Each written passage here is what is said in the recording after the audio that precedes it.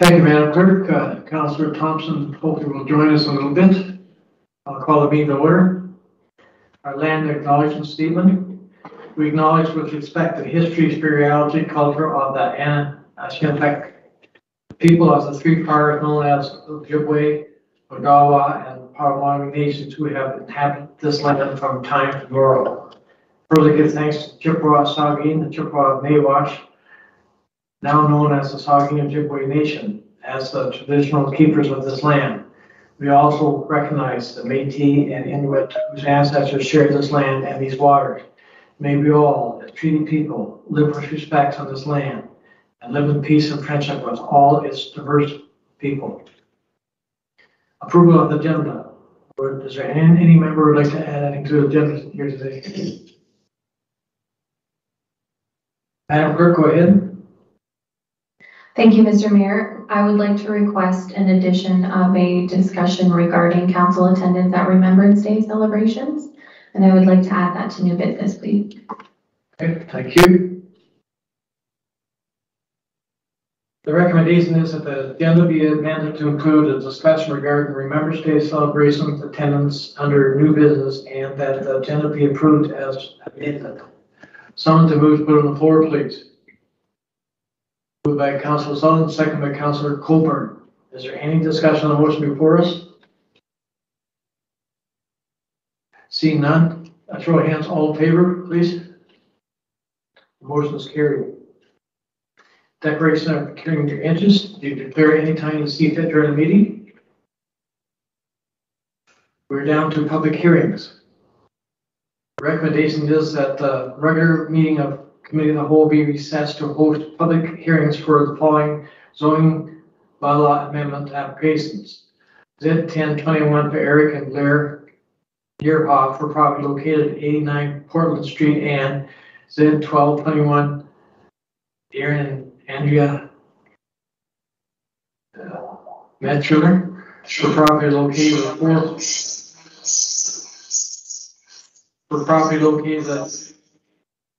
545 Beach Road. Someone to move, put on the floor, please. Moved by Deputy Mayor Carlton, second by Councilor Pringle. Is there no discussion on motion before us? A show of hands, all in favor. The motion is carried. Madam Clerk, there seems to be quite an echo. My mic is that anything to do from here or no? No? Okay. So, first public meeting. I would like to call this public meeting to order. This meeting has been called for the purpose of considering an application for proposed zoning bylaw amendment application Z1021 for Eric and Blair Yearhoff for property located at 89 Portland Street. Would the clerk please advise those present as to the method by which the notice of motion of this meeting was given? Madam Clerk?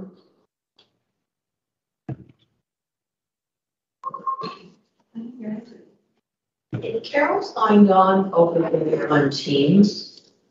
Paul turned it on. Okay. Can I remove you, Kathleen? It's on Teams? Not now. I just got a message just in here from Eric because he can't hear. Apologies for those participating virtually, just some sound difficulties in the council chambers. So with that, Mr. Mayor, I will move forward with providing notice of this public meeting. So notice of this public meeting was given by ordinary mail to all property owners within 120 meters, 400 feet of the subject property, by email to all prescribed bodies on September 22nd, 2021, posted at the subject property and posted on the Township of Georgian Bluffs website. If a person or public body does not make oral submissions at a public meeting or make written submissions to the Township of Georgian Bluffs before the proposed zoning bylaw is adopted or passed, the person or public body is not entitled to appeal the decision of the Township of Georgian Bluffs to the local planning appeal tribunal, and the person or public body may not be added as a party to the hearing of an appeal before the tribunal unless, in the opinion of said tribunal, there are reasonable grounds to add the person or public body as a party. Thank you, Madam Clerk. Would the planner please explain the purpose and effect of the proposed application, whether any correspondence have been received to date? My senior planner, Jen, are you there, please?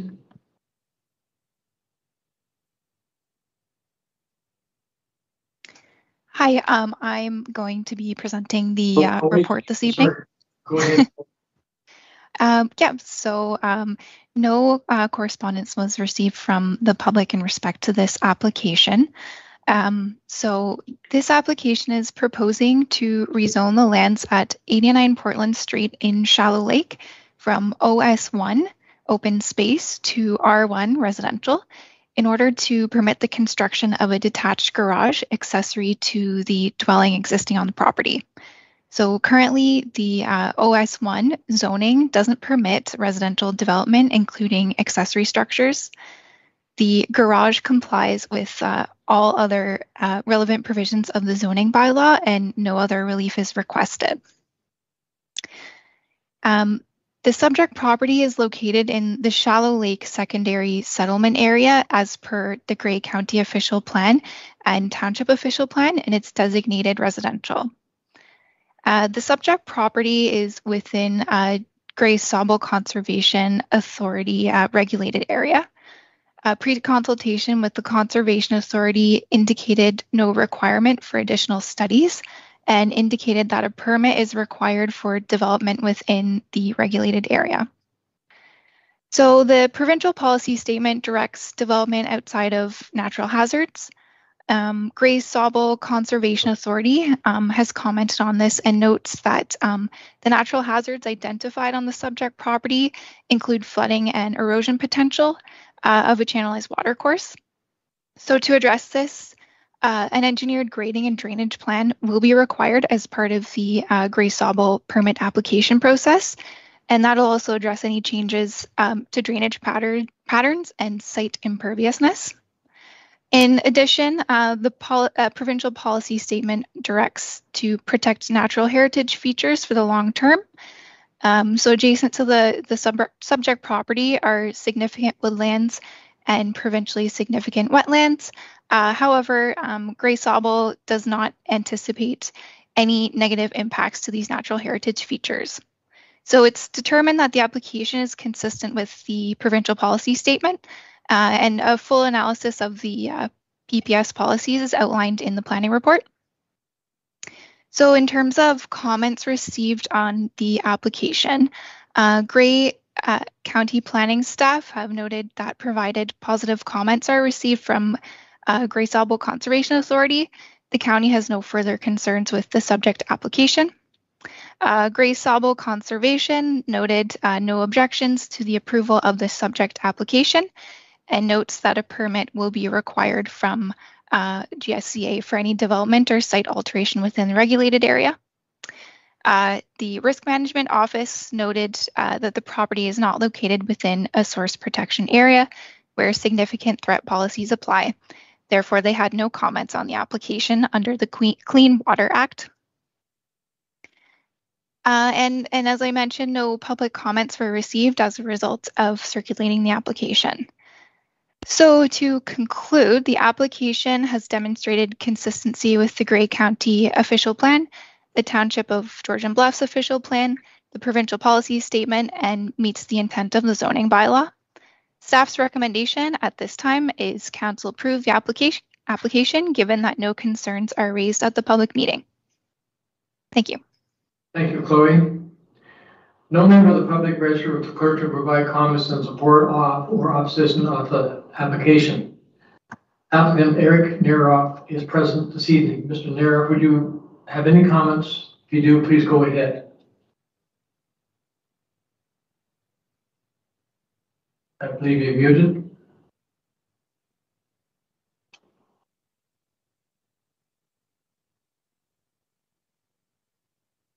You're still muted.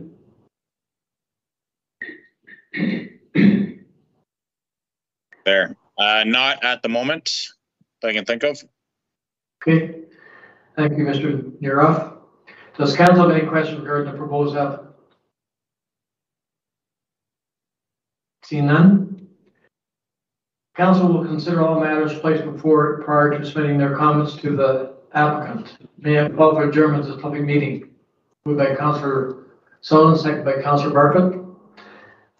All in favor of adjournment, show of hands, please. It's carried. I have a recommendation here, excuse me, that has been demonstrated that application Z1021 for Eric and Blair Nearoff for lands described as Plan 156N Part Lot 19, Plan H57 Part Lot 35, RP 16R6795, Part 5 is consistent with the Provincial Policy Statement 2020, the County of Gray Official Plan, Recolor Gray, and intent of the Township of Georgian Bluffs Zoning Bylaw 2020. If no concerns are raised at the public meeting, it is recommended that the application Z1021 be approved. Someone to move to put on the floor, please. Moved by Deputy Mayor Carlton, second by Councillor Colburn. Is there any discussion on the motion before us? Seeing none, a show of hands, all in favor? The motion is carried. Welcome, Councillor Thompson. Thank you, Mr. Mayor. Sorry to my colleagues for being a few minutes late. Okay, I'm going to go to our second public meeting. I will call this public meeting to order. This meeting has been called for the purpose of considering an application for zoning bylaw amendment application Z12 for Eric and Andrea Metzler. I apologize for not pronouncing that right. For property located at 4-5 Bombay Beach Road. Would the clerk please advise those present as to the method by which the notice of this meeting was given? Madam Clerk.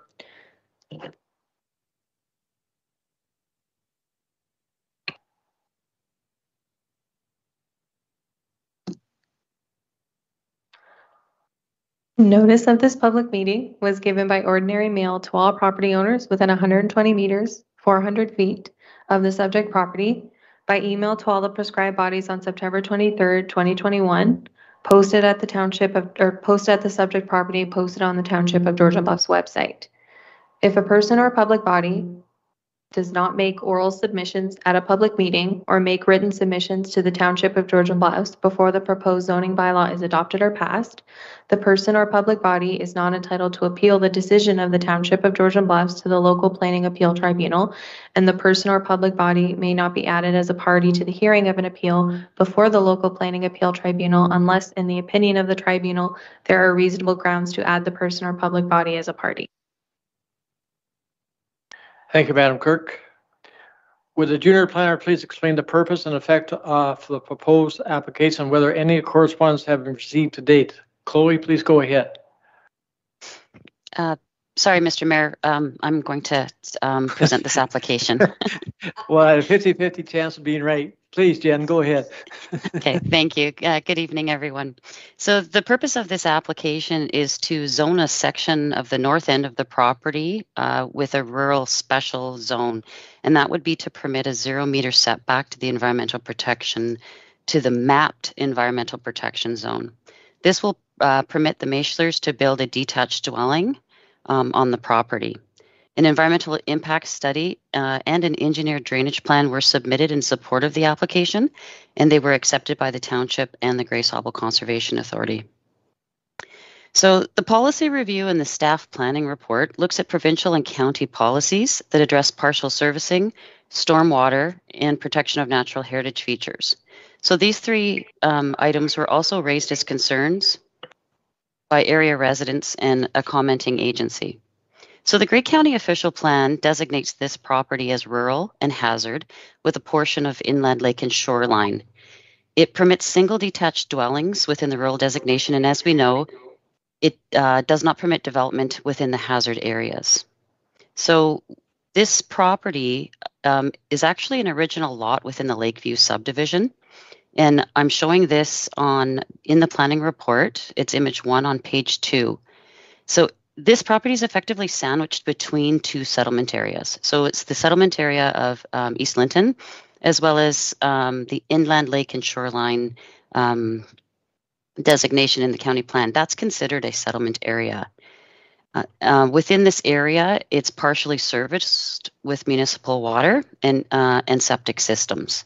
So The provincial policy statement doesn't permit the extension of new partial services to a rural area. So for example, a water main, you wouldn't be permitted to extend a water main into a rural area unless there's a need to address a failed system. While it doesn't permit that extension, it doesn't prohibit an existing lot from connecting to an existing system that's there. We know through the property file, reviewing the property file, that this property has been paying an unconnected water fee to the township since 2004. There are service allocations for this property to connect to the East Linton water system. In regards to natural heritage features, Section 2.1 of the provincial policy statement does contain policies to protect natural features. So through a memorandum of understanding with the township, the Conservation Authority has reviewed the proposed amendment and our noted satisfaction with the environmental impact study that was conducted. What generally happens? Sorry, I'm getting some feedback here. What generally happens is when an environmental impact study is going to be conducted, the environmental consultant meets with the Conservation Authority and a terms of reference is established. So the study is done to meet those terms of reference.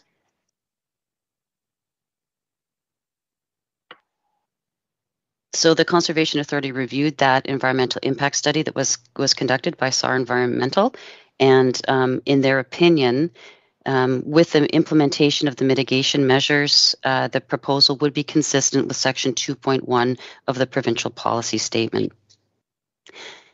Within their comments provided to the township, they also note that the proposed development will result in a minor increase to site imperviousness and changes to drainage pattern. They are generally satisfied with the grading and drainage plan that was prepared by GSS Engineering, and they conclude that the proposal is consistent with Section 2.2 of the provincial policy statement. Through the process of building the home, the Maechlers will be required to provide a certification after the home is built. That certification is from the engineer who designed the grading and drainage plan. That plan, along with being reviewed and accepted by the Conservation Authority, was reviewed and accepted by the Director of Operations at the Township. Section 3 of the provincial policy statement directs development away from areas of natural or human-made hazards. The Conservation Authority identified the natural hazards on the property are associated with a steep slope and watercourse features.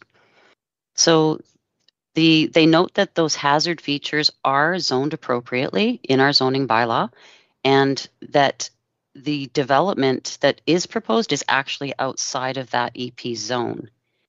The mapping for the in the zoning bylaw provides for an adequate setback, and they don't.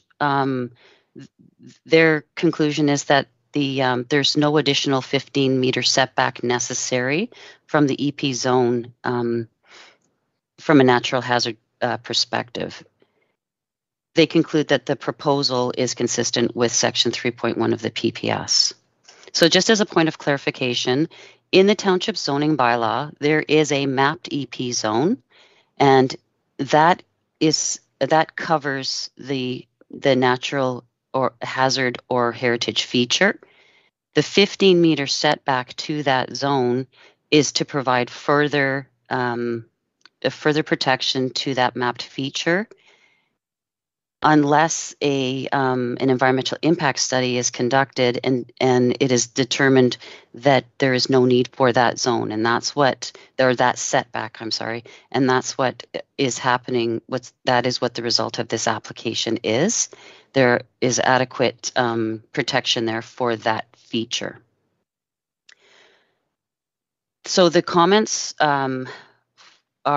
the Conservation Authority comments are attached in their entirety for Council's review. So while the property is zoned rural and environmental protection, the entire property is, the Maislers are only seeking to rezone a portion of the property, and that's at the north end of the lot. And having a 0 meter setback to the EP zone doesn't mean that they're going to build right up to the EP zone within that area. It's effectively a designated development envelope that would be reflected in a site plan agreement and would be reflected in the site-specific zoning amendment as well. So through there's recommendations, mitigation measures recommended in the environmental impact study, and staff support the recommendation to utilize site plan control to delineate the development envelope and to incorporate the mitigation measures to protect the natural heritage features on the site.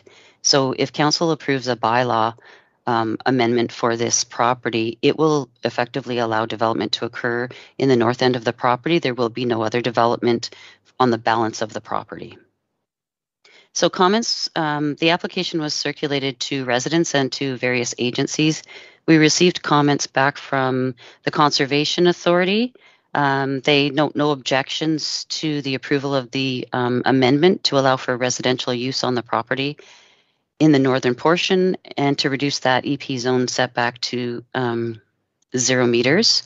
They note that consistency with section 3.1 of the provincial policy statement has been demonstrated. Ontario Regulation 15106 does apply to the subject site, and they do require the applicant to submit a permit application. Consistency with sections 2.1 and 2.2 of the PPS have been demonstrated, and the subject site is not located within an area that is subject to the policies contained in the Saugeen Grey Sauble Northern Bruce Peninsula Source Water Protection Plan. The Grey County Planning Department provided comments just noting that as long as positive comments are provided by the Conservation Authority, they have no further concerns with the subject application. They do request notice of any decision rendered with respect to this application. The City of Owen Sound provided comments in a staff report. They were seeking clarification on the following. Per the staff report, I did summarize some of their comment.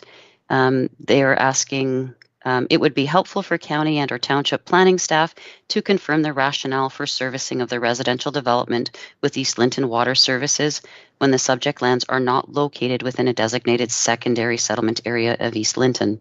So as I mentioned in the brief policy review, the property is located between two settlement areas.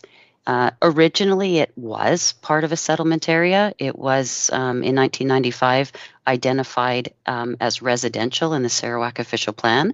And since then, the lands have since been redesignated into rural hazard, and a portion of it is inland lake and shoreline. The water line does run in front of the property. It actually runs on two of the lot lines, and a connection was allocated for this property because it was part of a plan of subdivision in the past. So that's the justification for the property being able to connect to water despite its designation. Additionally, the county official plan recognizes existing services, and it does direct new development to connect to those services. So this application does comply with the county official plan. The second comment was related to a rural designation. That's the comment was really specific to the creation of lots in a rural area and not applicable to this application. They bring attention to the fact that the lands are designated hazard and contain significant woodland, and they are just providing comments that the county should be satisfied the proposal is consistent with the policies of the provincial policy statement and the rural and hazard land designation policies of the county OP. So as I mentioned, pre-consultation on the EIS did occur. It occurred actually in July of 2019. And the EIS itself was conducted by a qualified professional. The Conservation Authority reviews the EIS on behalf of the township, and they are satisfied with the findings of that document. If you look at the county official plan, it does defer to the Conservation Authority as well for their opinion on whether or not development within the hazard areas and heritage areas is appropriate. And the Conservation Authority comments have concluded that it's fine. The city planning staff request a copy of the county's, townships, and conservation authorities' comments on the matter and a copy of any further notice respecting the application. Copies of the staff report have been provided to the county as well as to the city planning staff. So this application was circulated to all property owners within 120 meters of the subject property.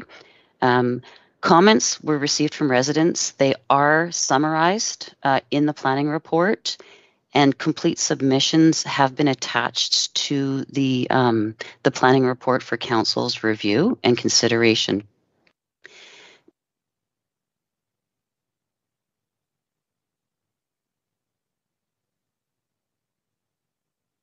Jen, you're muted.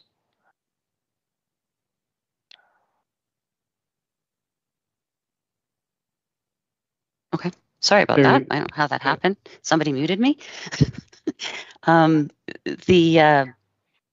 so the application was circulated to the residents. The comments in the report are summarized, and the complete submissions are attached to the report for council's review.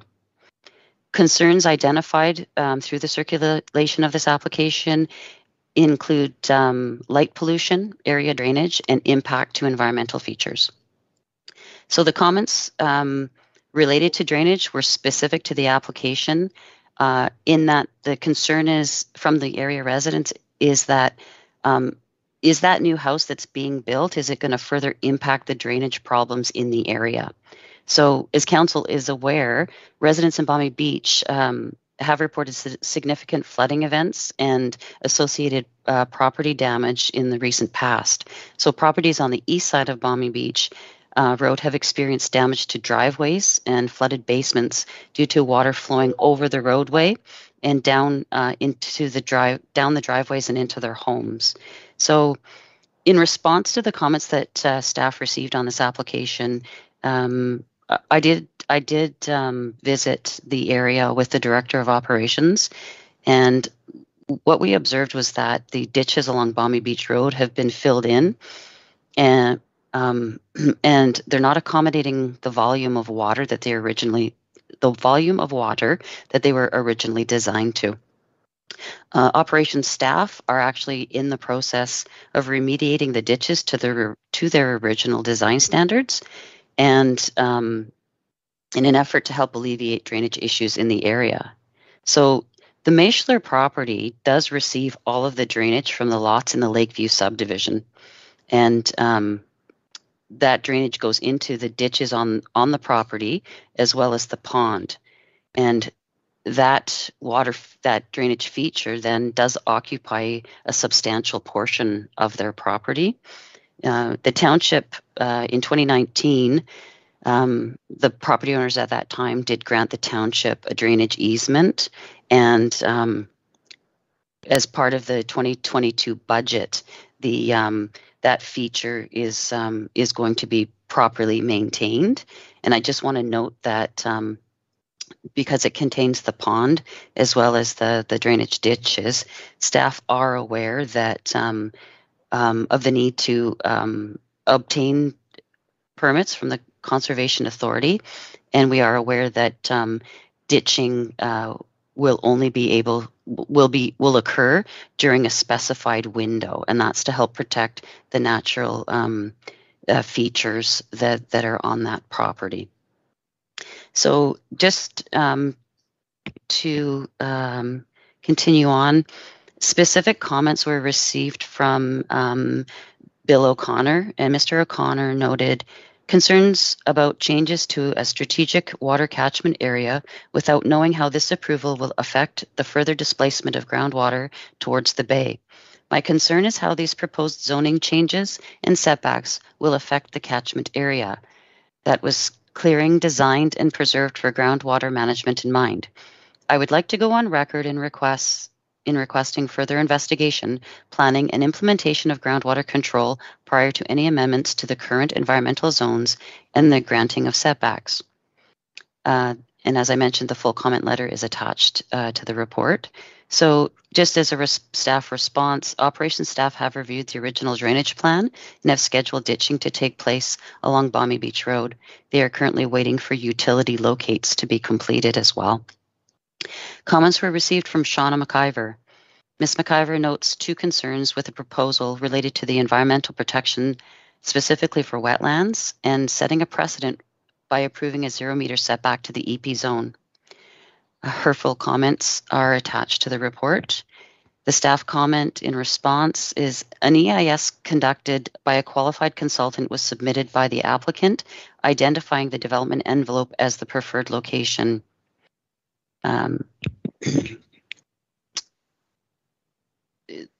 Applications for amendments, as we have discussed before, are site specific. So council's decisions for a zoning amendment application do not set a precedent for future applications, because each application needs to be evaluated on its own merits against applicable policy. Randy Vogel, Mr. Vogel would like to be notified of any decision related to this application, and he expressed concern with additional development on the lot. So just as a staff response, given the environmental constraints on the property and the lack of access to this lot, additional residential development will not be permitted. Excuse me. Barry Hargrave. Mr. Hargrave requested to be notified of any decision related to this application. He expressed concern with development being permitted near an environmentally protected area and within an area with drainage features. He noted concern with an increase in surface water flow. He noted concern that an increase in surface water flow has the potential to result in additional siltation to Owen Sound. The full comments provided by Mr. Hargrave are attached to the report. Additionally, Mr. Hargrave is here this evening as a participant in the meeting. Olga Granier, Mrs. Granier expressed concerns, Mrs. Granier expressed concerns with the new residential development resulting in traffic, activity, and noise where there was none before, light pollution, and loss of privacy. The following concerns were raised: setback to the environmental protection zone. And she was asking if it applies to the entire EP boundary. And it only applies to the area that is subject to the amendment, so it's specific. It doesn't apply to any other area on the property. And does it mean that does a zero setback mean the property owners are free to eradicate all vegetation and alter the landscape right up to the EP boundary? No, it doesn't. So the property is regulated by the Conservation Authority, and I've provided specific comments about the regulation under Section 28 of the Conservation Authorities Act in the report under the section for her comment. Anyone seeking to alter a site or develop within a regulated area needs to seek permission from the Grey Sauble Conservation Authority first. So any alteration on the property that falls outside of a regulated area, similar to all the other properties in Georgian Bluffs, landscaping would be permitted. The environmental impact assessment did not consider the impact of reducing the EP zone setback to 0 meters, which means that it technically does not support the proposal. Shouldn't a reassessment be conducted? The EIS supported the proposed site for development with a full 15-meter setback in place, not 0. So in just response to that, the EIS evaluated a development envelope and assessed the environmental features within that area. It identified a preferred development area and identified mitigation measures to support the development. It's correct that the report did not mention a 0-meter setback for all structures, but what it did is it evaluated the features on site. And sometimes when we look at the application of mapping for zoning, it's not ever proposed to be 100% accurate. We know with mapping there are always errors. So the mapping, when it first comes out, is very general and represents a feature conducted through a desktop exercise. When we have an environmental consultant go on site, they're better able to evaluate the specific features against the provincial policy and provide a recommendation on whether or not it is appropriate to develop in that area. Two other concerns were drainage. Drainage on the property. The applicant's engineer is present this evening to further explain the proposed drainage plan and the impact on the surrounding area, and would be able to answer questions from council or residents. And the other concern that Ms. Granger had was with light pollution. So generally, dark sky friendly lighting is addressed in subdivision agreements. There does not appear to be a subdivision agreement for the Lakeview subdivision. But a concern can be addressed. That concern can be addressed in the site plan agreement, just to alleviate Ms. Granger's concerns there. I did provide the full comment letter for this report for everyone to review. Comments were also received from Bill Lamkin. He asked for additional information on the proposed development. Steve Quinlan also asked for additional information on the proposed development. So in conclusion, this report, the recommendation is to just receive this report for information at this time. There are residents who would like to address council, so it would be premature to make any decision on the application at this time. And I believe the applicant, her engineer, and environmental consultant are here, and there are a number of residents wishing to provide comment. Thank you.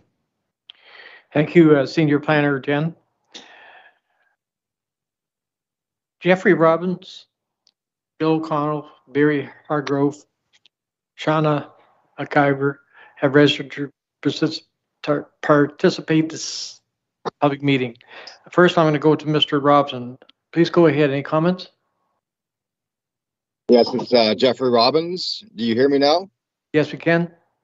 Yes, I live across the road at 451 Balmy Beach Road. Just to be on the record, I am 100% in favor of this proposal. I have no issues with the house going on that property, no issues whatsoever, except I would like to see the stormwater management report detailing the pre and post development runoff qualities, how much water will be running off, because my concern only is that back in 2002, I installed 36-inch drainage pipe from the top of my property down to the end. Each section is 20 feet long, and I installed at least 11 of them. At least 11 with on my dime. All right, I paid for it all. My concern is that right now the township will continue to direct more water towards me, not just because of this home. All right, and Ms. Burnett had mentioned drainage easement with other properties. You do not have a drainage easement on my property. The township never has had one.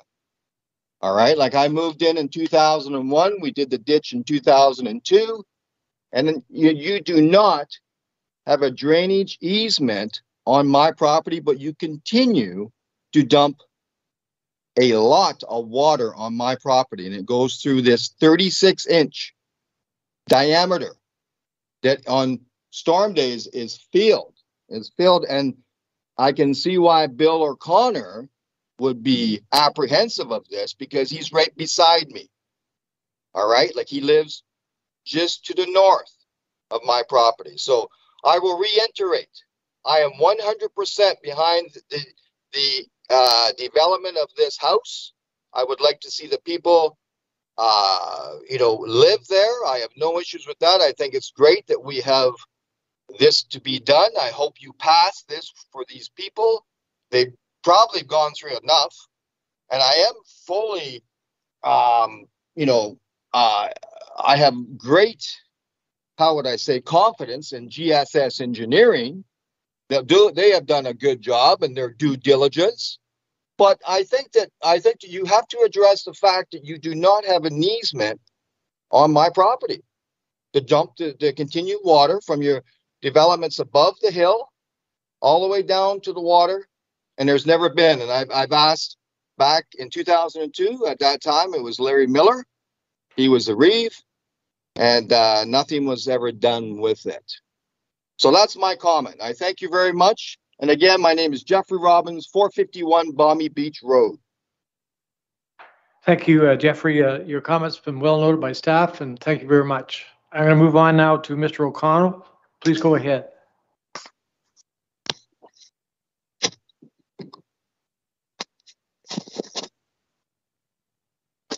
Mr. O'Connor, are you there?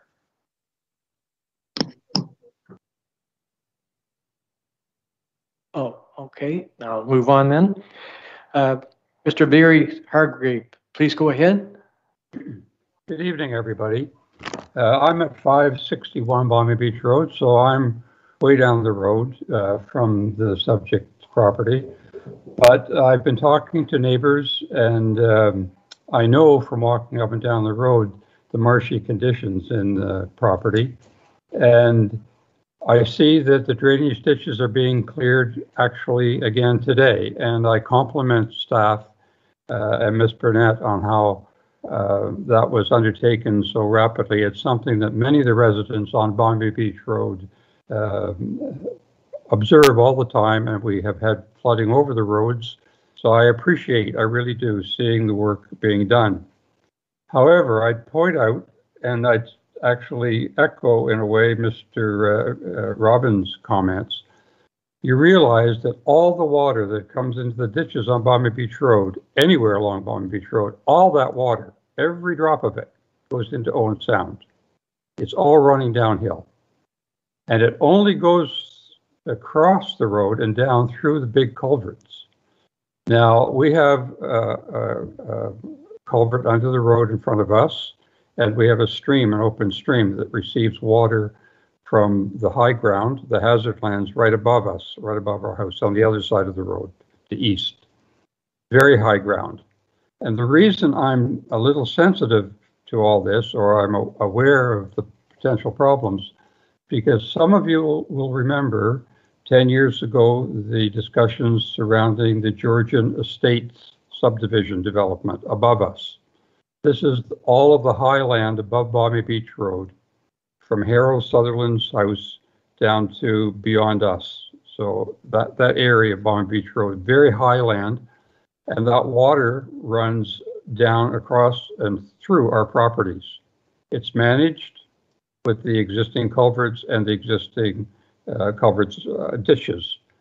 However, if you put more water into any part of that drainage system, as Mr. Robbins pointed out, the existing pipes won't take more water. And if you're going to be draining a marshy area which withholds water, which the subject lands that we're talking about rezoning, that's a water retention feature, a natural one. The marshes hold the water back and release it slowly. Even developing part of it to put even one house it's hard to know exactly whether the flow through the culvert that Mr. Robbins has just described is likely going to increase and whether it will exceed the capacity.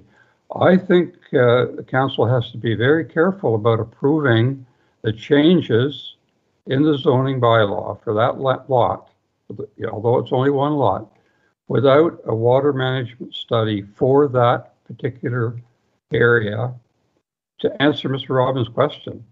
How much more water will go through the culvert on my property?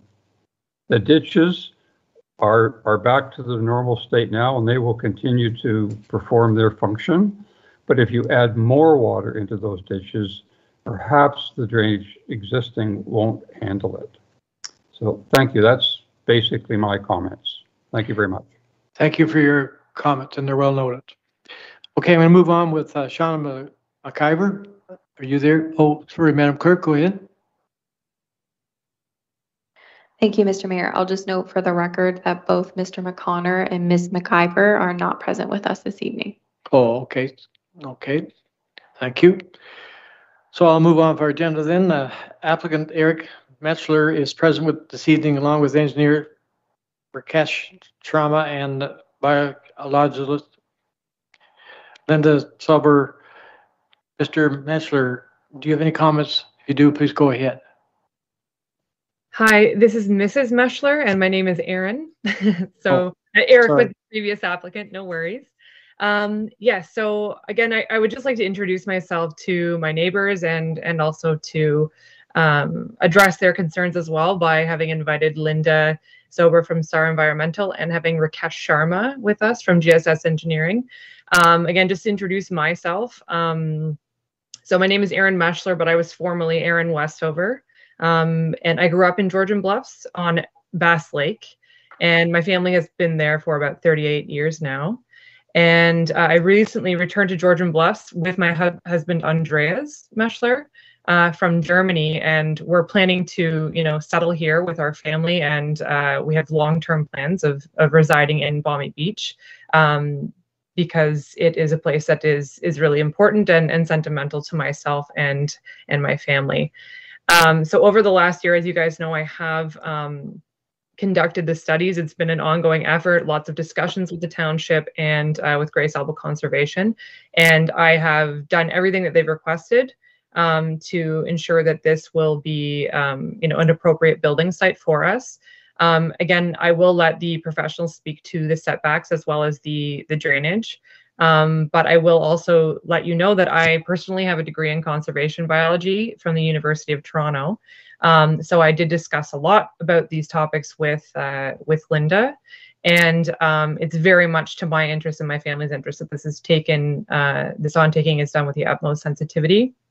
And so we will be cooperating with the township as well as the Grace Elbow Conservation to mitigate any of the issues you guys have, especially to do with light pollution, and taking into consideration the recommendations coming from Linda.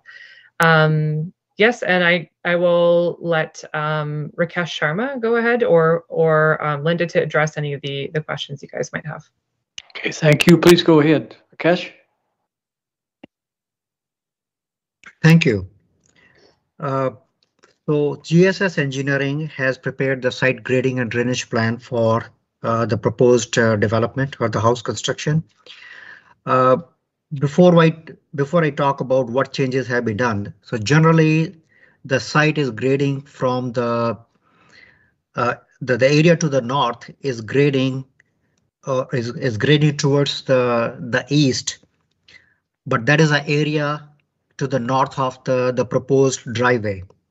So that's the existing natural drainage. And the area to the south of the proposed driveway, actually a portion of the driveway already exists.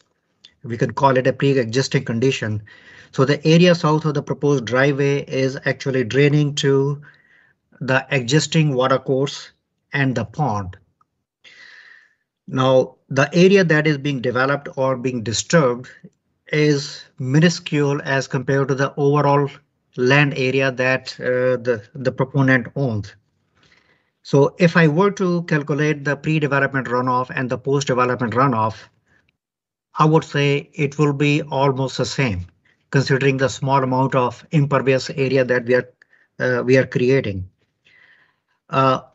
In addition to that, we are providing a cutoff swale to the northwest of the proposed house. So what that will do is the roof leaders will be directed into that swale, and eventually the water will flow back towards this existing natural water course. By providing the swale, what actually will that do is it will divert the water away from the house and eventually bring it to the swale or existing water course. And in our analysis, typically what that does is it slows down the water flowing into the drain. So let's say if at this property, the water course was peaking at 1 hour. What I mean by that is, I mean, the entire area that is draining into this natural drain or water course, if the peak flow during a rainfall is happening at the end of about an hour, anything that is happening or any flow that is coming from other ditches, drains or area before that 1 hour or after that 1 hour will not affect the peak flow. So since we are so close to this area, I would think that there should not be any impact on the increase in the peak flow. Now, where all this water is going? All this water is going into the existing drain that is also running north-south, actually flowing from north to the south. So that easement will continue to get the flow from this property. And as I mentioned, there would not be hardly any impact on any increase in the flow. Now, when I went to the site during a rainfall event, I noticed that, I mean, actually it was described by Jennifer in her discussion, in her presentation. There are a existing ditch that is running north-south on the west side of the road, and they are supposed to be the culverts under the driveways, but the rest of the area should remain open or the ditches should not be covered. So now when you cover the ditches, when you fill in the ditches and replace them with the pipe flow, what that would do is the water that should be flowing slowly in the ditches and providing some ponding and storage, you have eliminated that by providing a culvert. So now the water is going to come down faster and more into these ditches, and that's why maybe the property north of 451 kind of gets some water when the ditch overflows and runs down towards the lake through the easement between 451 and the property north of that. I do not have that number. So in a nutshell, I mean, I don't think the construction of this house is going to affect the situation. Yes, I agree there may be a existing condition, but would this construction of the house aggravate the problem? I would say no. If there is any more specific questions about what I have said, please feel free to ask them. Thank you, Rakesh. Linda, do you have any comments? Yes, I do, Mayor. Just one moment. Let's see if I can. There we go.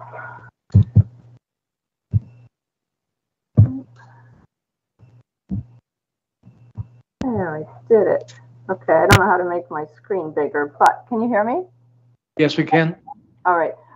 Just a couple of brief comments to respond to Jen's earlier note about light pollution from one of the neighbors. It's a great point, and from my point of view in the work I do, it's never that much about humans, but about all the crepuscular and nocturnal animals that could be in and around that area. And when we light up the area too much, even with the odd street light that's on this street right now along Balmy Beach, it throws things out a bit of whack there for the ecosystem, because it acts like a flashlight and lights up the animals for the other predators in the area. If you're a hawk and you're looking for a squirrel, it sort of fishes out the area, you know, and it changes the balance of things. So in my mitigation measures in table 1, 0.7, and these are measures that I like to get carried forward, captured in site plan control. One of them is to safeguard the low light conditions currently. I mean, it'd be great to make them all better up and down the street. But for the crepuscular wildlife, like salamanders per se, some of the evening birds, that we would limit the lighting, use downward directed hooded lights.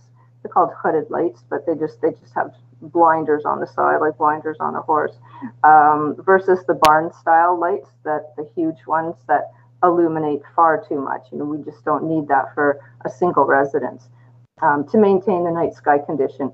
And there's benefits there for, you know, recreational viewing, certainly for humans, but I'm targeting that mitigation specifically to all the other animals under the provincial policy statement. And as well, as far as the function of the pond feature there, and I recognize it was a dug pond at some time. There's a weir structure in it and it's created, but the animals don't know that, right? So they're there, and there's gorgeous dragonflies in there, a number of different flycatcher birds, and they require that sustained water.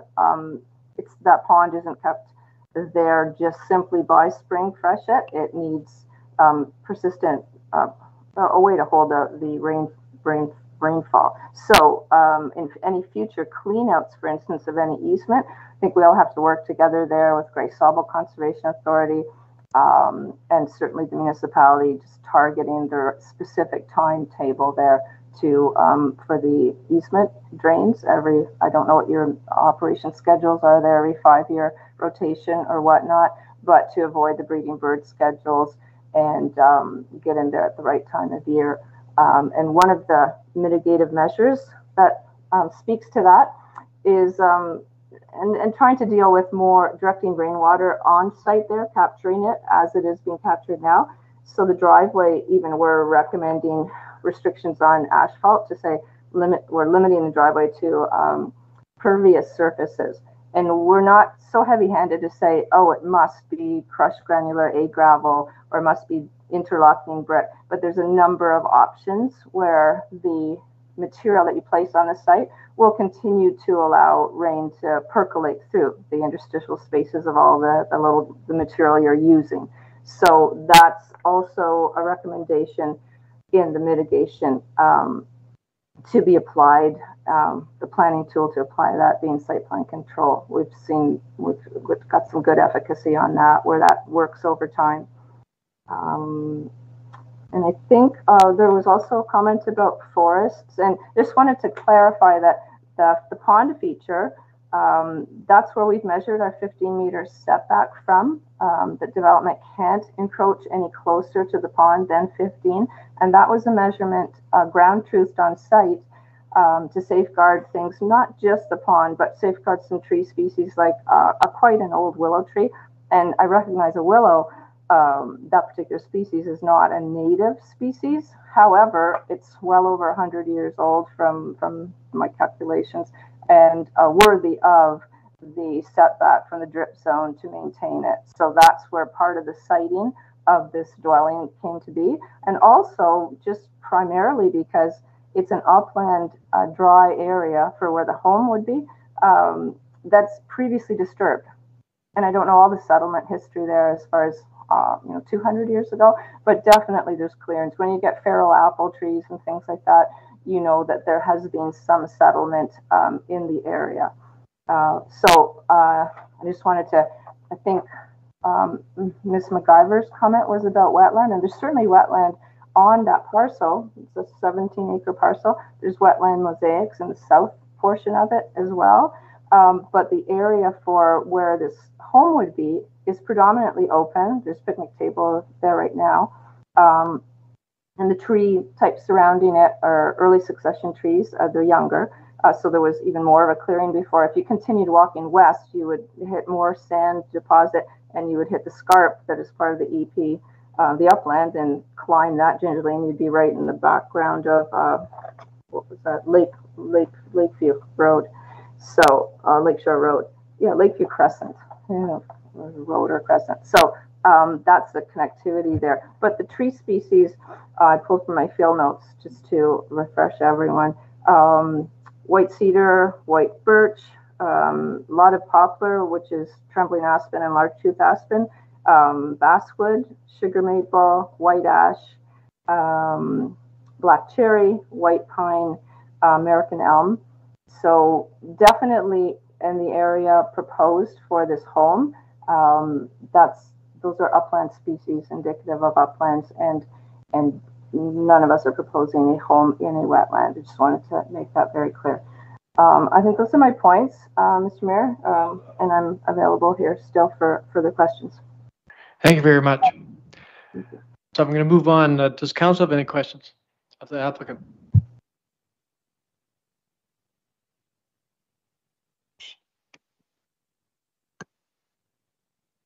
See none?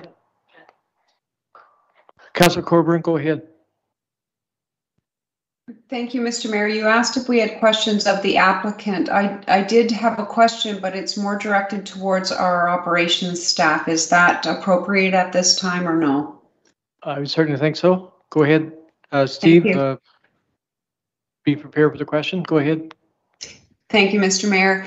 And through you to our staff, I take Mr. Robbins and Mr. Hargrave's comments to heart. I think they make some good points and their concerns are valid ones. This is not by far the first time we've heard concerns regarding stormwater runoff management in this area. So I guess my question, well, first of all, before my question, I certainly hope we're not using the systems that our private property owners have put in place to manage the runoff of water. I certainly hope we're not using that as a municipal means of dealing with the runoff problem, because we do keep approving developments that do have an overall impact on these properties. So my question, I guess, for our Director of Operations is, we have work currently underway regarding ditches and drainage in that area. What is his confidence level that those measures are going to take care of these issues and alleviate some of these concerns?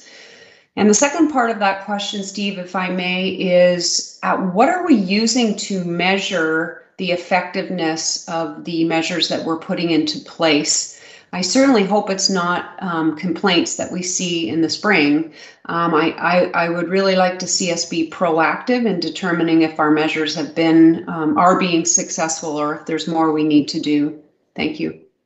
Thank you, Councilor Coburn. Steve, go ahead.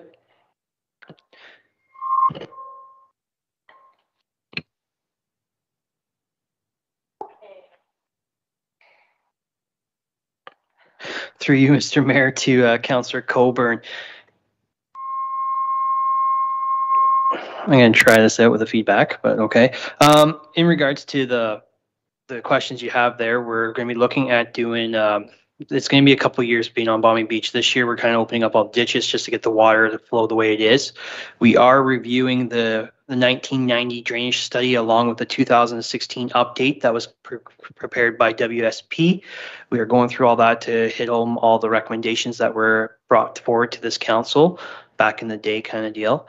Once we do that, we'll be going through the next step. We'll be bringing a report to council for the spring of next year, where we'll be looking at updating all the entrance pipes along Balmy Beach there, as currently right now they are deemed as a private entrance onto our right-of-way. We currently do not own those pipes, so when we are doing ditching, we are looking at what pipes need to be flushed and stuff like that, just to take a quick inventory of what's out there to kind of move us forward so that we can do a proper cost estimate and bring forward to council for their adoption.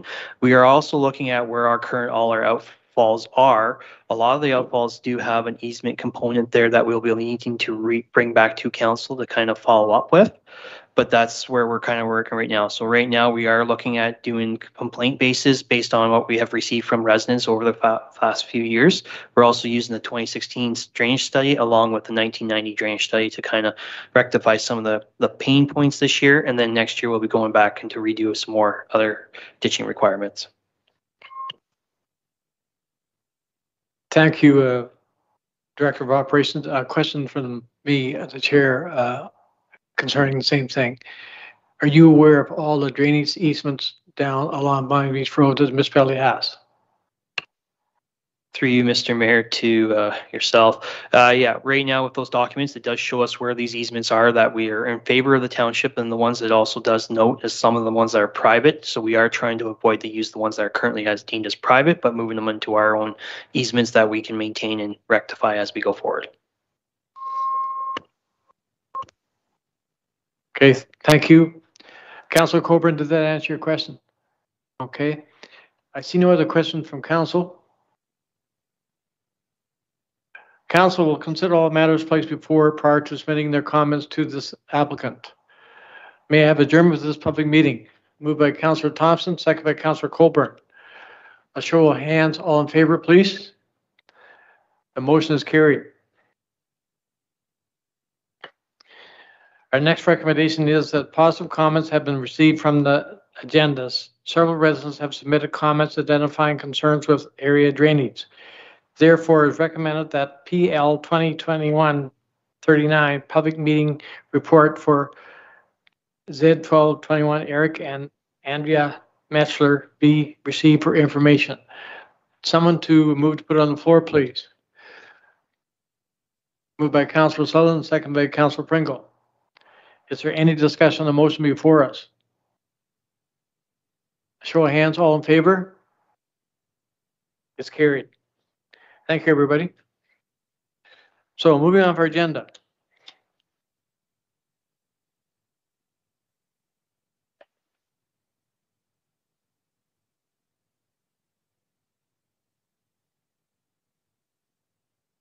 Our next item is water rates.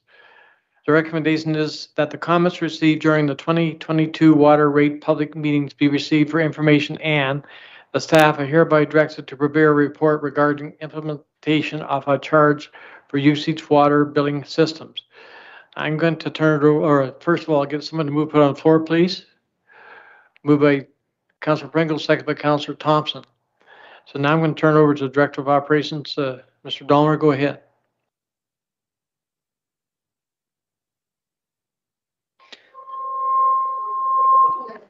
Through you, Mr. Mayor, to everybody in attendance today.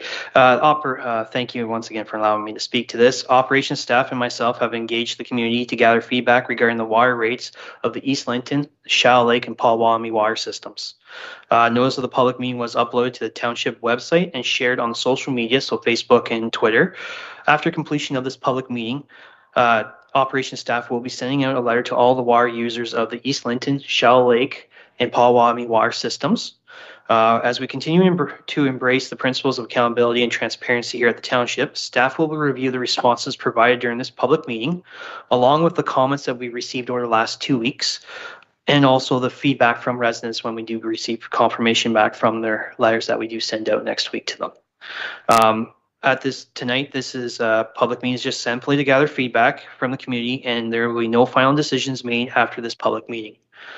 Staff will present a report regarding the water rates, which is a change from the flat rate usage in the East Linton, Palwami, and Shallow Lake water systems to a more of a user consumption rate approach.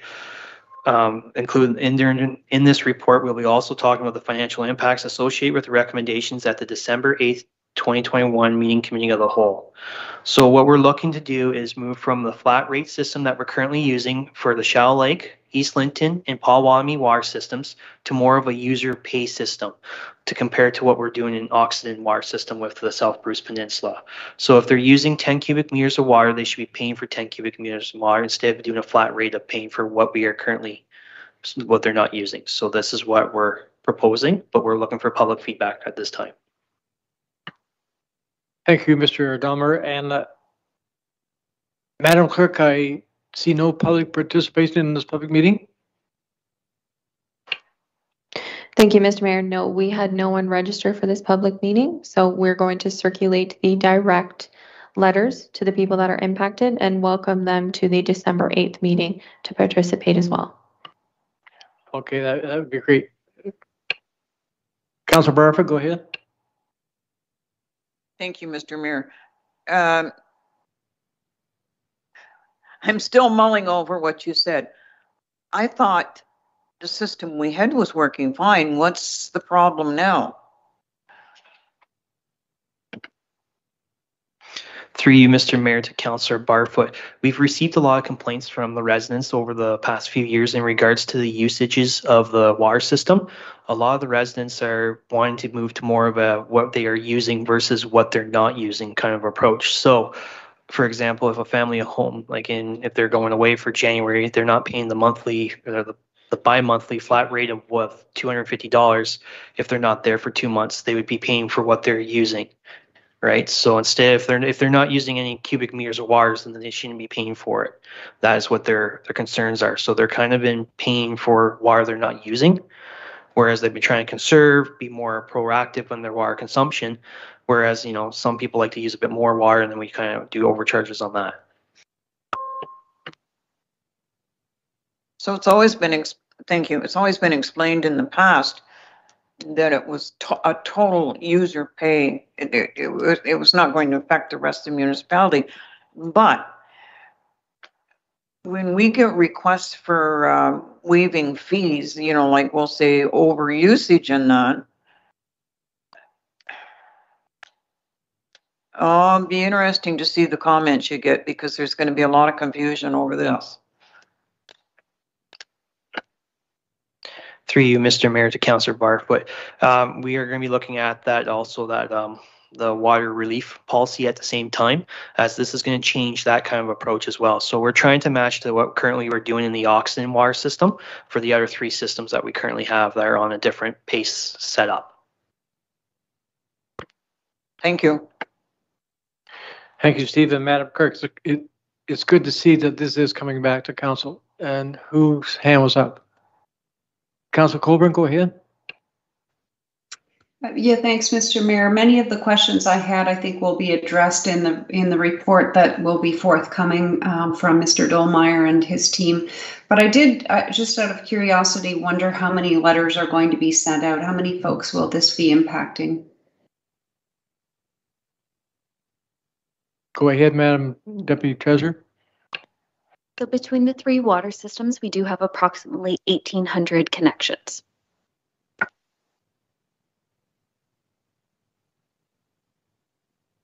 Okay, thank you. Is there no other questions? I'll ask for a show of hands, all in favor of the motion before us.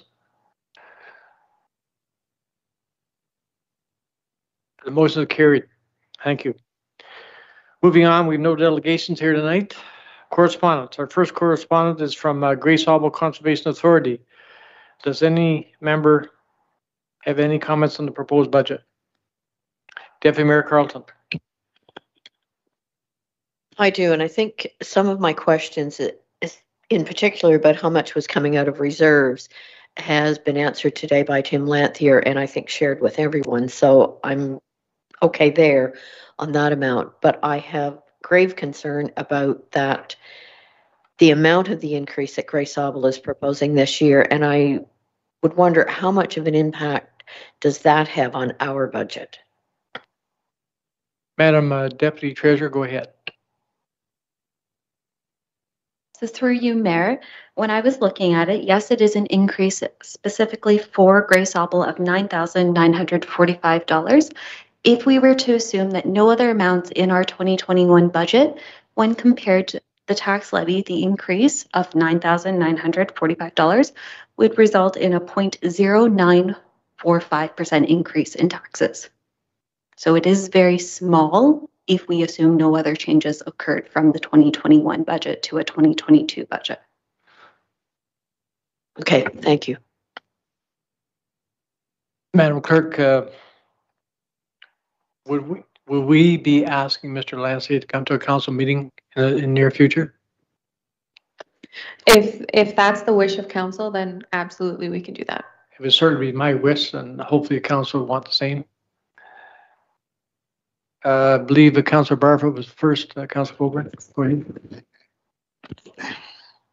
Since he's come, through you, Mr. Mayor, since he's coming to a future meeting, maybe he can bring the numbers with him that I want. Quite sure he will, Carl. You don't know the numbers I want. I don't. Okay. As you know, we've been struggling with an issue for over a year. Grace Harbor Conservation Authority have not stepped up.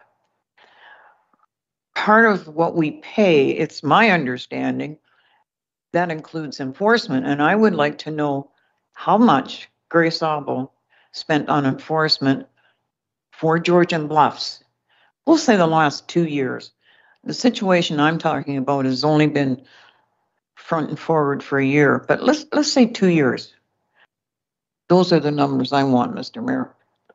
Thank you, Councilor Barfoot, and I'm quite sure that he could certainly provide all that information to us. That's why I want him to come to a council meeting. Councilor, go ahead.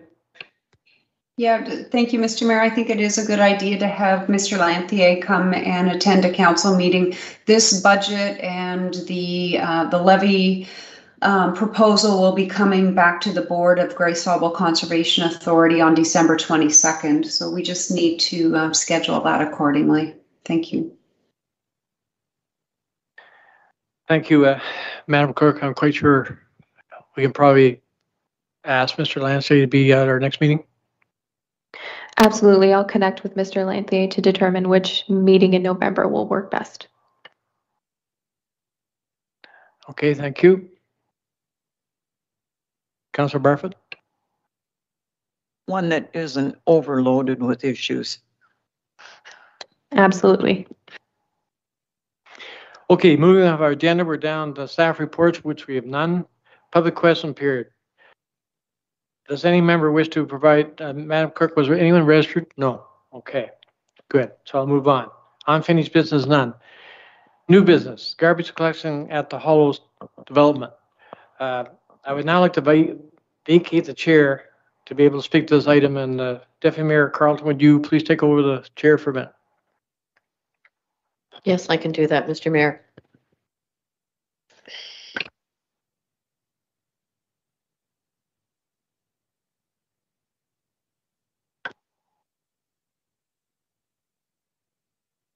Thank you, Deputy Mayor. I would like to explain to council what this is all about. Okay, do we have a motion to put on the floor to start with this? Okay. Okay, I would like to start with this first. I was approached by residents down at the Hollows at Cobble Beach. It's a garbage concern. They're requesting door-to-door garbage collection rather than the current practice, which requires homeowners to bring their waste to a common spot for collection of the entire condo corporation. I don't know if council is aware of the Hollows, but they have to bring it. It would be like going from here to Springmont Corner. Give you an idea of the distance they'd have to go for some of these homeowners. They have to bring it down through, I think it's Ironwood, I believe is the name of the road that comes out to the main road down in the subdivision, takes it to the far side of the road for garbage pickup. It's kind of a very hard convenience for older people that live in that subdivision. So all I'm asking for is that I know there's agreements and so on with the condo corporation and so on down through there, but all I'm asking for is that staff would consider bring a report back to look at the whole issue and see if there's any way we could accommodate this concern of the ratepayers in that particular area of Cobble Beach. Go ahead. No. Oh. Go ahead, Councillor Barfoot. Thank you, Deputy Mayor. So what are they asking, or what are their solutions? Go ahead, Mr. Mayor. The solutions are, I want to bring the staff report back to outline what solutions, what we can do for these people. The concern is it's a long distance. They have to bring the garbage out for pickup. And once the staff report comes back, we'll be able to outline what we are able to do to help these people out. Maybe there's nothing I don't know, but I'm waiting for that staff report to come back. That's what I want. A question that would arise for me, sorry, okay, would be, are they the only ones at Cobble Beach having to bring their garbage to a specific point? Do other people have it picked up at their door down there? I can answer that. Yes, they are the only section right now that have to, need their garbage picked up. In the areas that we haven't assumed, we do not pick up garbage there. Director of Operations, go ahead.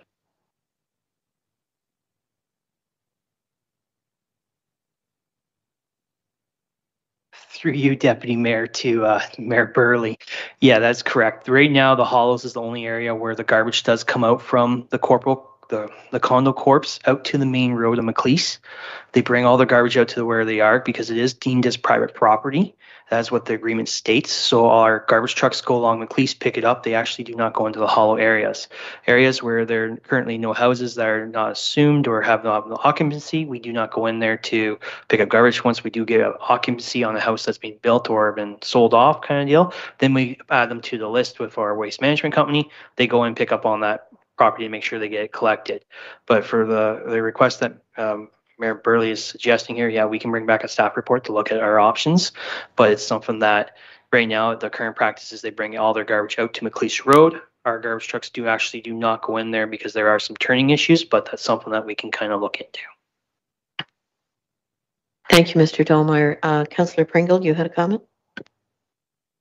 Yeah, I just was kind of curious as to how many properties there would be there in that Hollows, and obviously if it's just the Hollows, there wouldn't be any snowball effect that affects some other area where we'd start something new.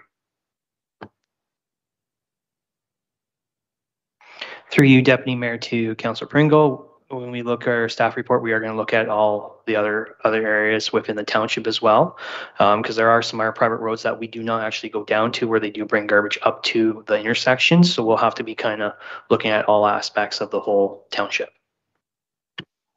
Thank you, Mr. Dolmeyer. Councillor Sutherland, go ahead. Thank you, Deputy Mayor, through you to the director. So then when these roads are assumed, garbage pickup would be normal and back to like that, and that would be the way that all these other roadways down in Cobble Beach have gone and all the other subdivisions? Through you, Deputy Mayor, to Councillor Sutherland. The Hollows is actually it was an agreement that was struck by council and the corporate condo corps to leave this as a private infrastructure. We don't actually maintain the water system within it. We don't manage the sanitary system or SORM. So it is deemed as private property in there. So it's kind of one of those private roads that are unopened right-of-ways that we don't have, that we'd have to kind of look at more detail and bring a report back to council.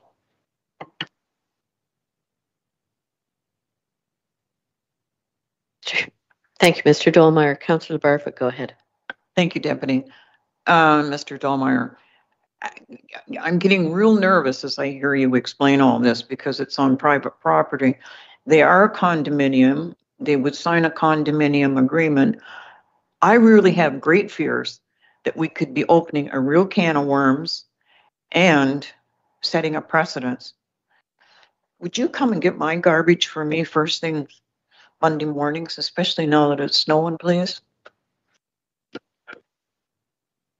So I think at this point, what we're looking at is a staff report coming back, and then we will address it and make any motions at that point.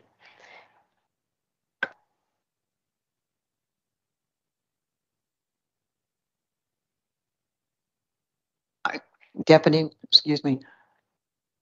Mr. Mayor, I would like to hear what solutions they have suggested. Go ahead, I think Steve should have that information too. I was never given any solution from the people down there. All they want me to do is to bring it before council to see if staff could look at the situation, see if they can come back with recommendations one way or the other. So it's entirely up to staff. When they look at the situation, they may come back and say there's nothing we can do. They may come back and say there is something we can do. I don't know, but I've never been asked for any solutions from that. Go ahead, Madam Clerk. Thank you, Deputy Mayor, and through you to the remainder.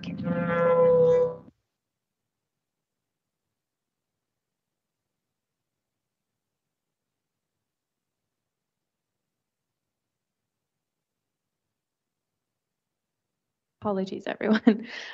So through you, Deputy Mayor, to the remainder of council, these questions are exactly why we're recommending that a staff report be brought back rather than approving garbage collection upright, simply because this is a convoluted topic. And as Councillor Barfoot has suggested, it is a private condominium association. So therefore, the condo corporation fees would also be attributed to garbage collection.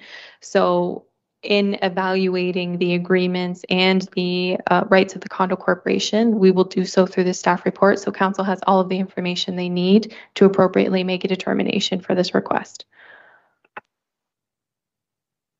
Thank you, Madam Clerk. So the recommendation I have here, do we need a mover and a seconder on this? Okay, so the recommendation is that staff are hereby directed to prepare a report regarding options for waste collection at the Cobble Beach Hollows development for consideration at a future meeting of council. Could I have someone to move and put it on the floor? Mr. Mayor, and a seconder? Councillor Sutherland? All those in favor, please. Any opposed? That's carried. Thank you.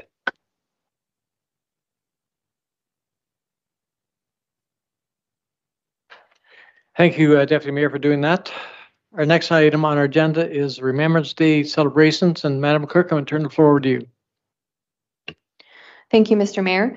So we haven't discussed this for a year due to the pandemic. However, given the loosening of some restrictions, the local legions are hosting Remembrance Day celebrations and would like to invite each member of council to attend as per their wishes. So in considering this, and if we remember, the Owen Sound Legion, Tara Legion, Shallow Lake / Hepworth Legion, Wyerton Legion, and Chatsworth Legion all request presence of one particular councillor, and I leave that up to this council to determine who would like to attend which ceremony. Thank you, Madam Clerk. I would like to attend the Owen Sound Cenotaph on behalf of Georgian Bless.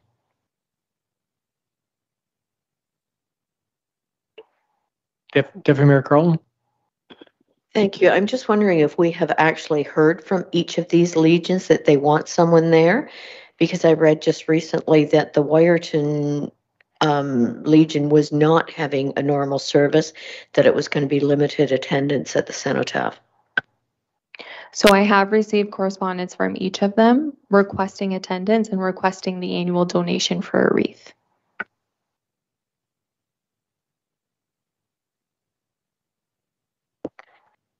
Councillor Barfoot. I think the deputy mayor and I and you as well have attended every one of those locations. So I'm going to step back and let our new councillors step forward. Like Councillor Pringle, I think he should be attending one. I think Councillor Colburn should be attending one. I go to them anyways. My father was in the war, so I'm going to let the new councillors take my place. Thank you, Councillor Barfoot. So I'm going to go down to the list. The Tara Legion, council member to who would like to attend that cenotaph. That's close to Grant's house. I volunteer, Grant. Okay, thank you, Councillor Pringle. Shallow Lake Hepworth Legion. I'll do Shallow Lake and Hepworth this year. Deputy Mayor, thank you. The Wyerton Legion.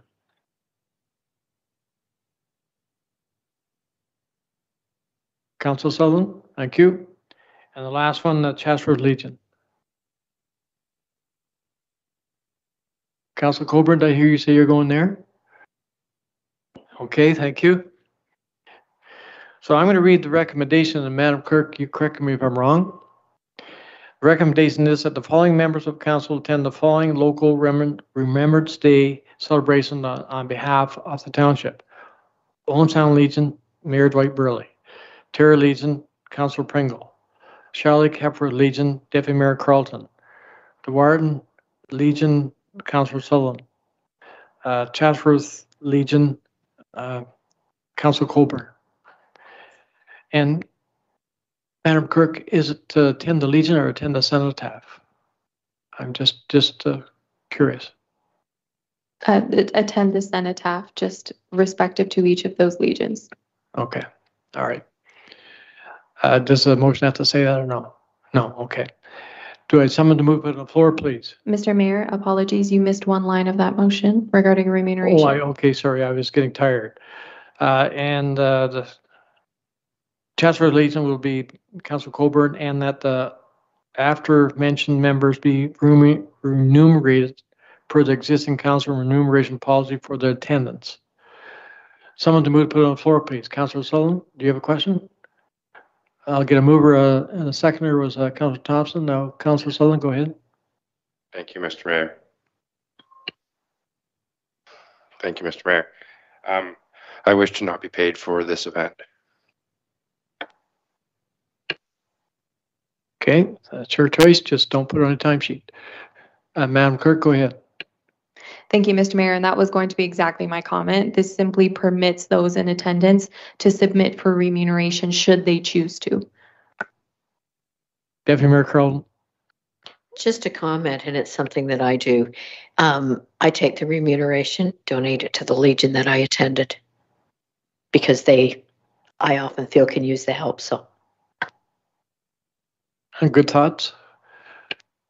Councillor Colburn.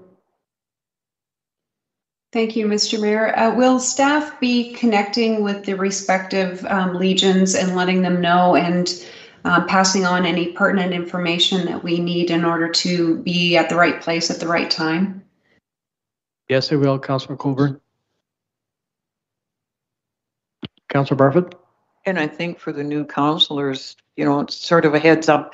Usually there's a Legion person there that will instruct you. You lead off with your right foot, you approach the cenotaph, they place the wreath, you pay your respects for, I don't know, a couple seconds. Your poppy you should be wearing on over your heart. And then you turn, when you're finished, you turn to the right and go back to the original spot. Thank you, Councillor Barfoot. Yes, the Legion members are at each cenotaph and they will instruct whoever there how to place a wreath. Okay, so we will move on. Notice of motions. Madam Clerk? I believe you have to call a vote on that motion. Oh, I did. I'm sorry. Okay. All in favor of the motion before us? The motion is carried. Okay, moving on for agenda notice of motion. Does any council member have any notice of motion? See none. So we're down to our closed session. Excuse me, the Council of Township of Georgian Bluffs moving to closed session at 6:20:35. With the interim CEO, clerk, director of operations, and deputy treasurer to discuss 1, litigation or potential litigation, including matters before administration tribunals affecting the municipality or local boards. 2, personal matters about identifiable individual, including municipal or local board employees. And 3, a proposed or pending acquisition of disposition of land by the municipality or local board. Someone to move to put on the floor, please. Moved by Councillor Barfoot, second by Councillor Sutherland. Is there any discussion on the motion before us? Seeing none, all in favor of the motion? The motion is carried.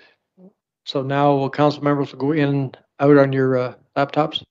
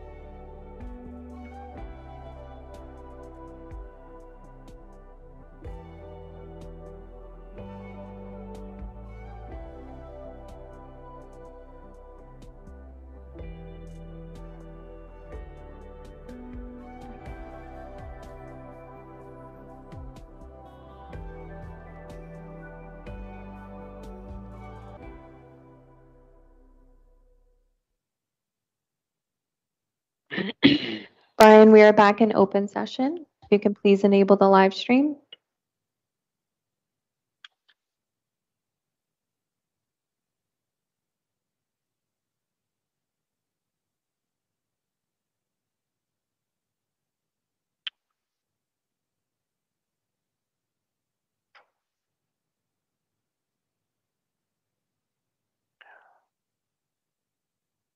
Welcome back, Carly. Thank you, Madam Clerk. Committee went to closed session to discuss matters under open meeting exemption E, B, and C of Section 239 of the Municipal Act. As a result of closed discussions, the following actions were taken. 13.1, direction was provided to legal counsel. 13.2, receive for information. 13.3, direction was provided to staff and legal counsel. Our next meeting is November 10th at 5 o'clock. I need one more motion. A motion to adjourn, please. Moved by Councillor Colburn, second by Councillor Sutherland. Is there no more discussion on the motion? Show of hands, all in favor of adjournment. The motion is carried. We are adjourned. Thank you, everybody.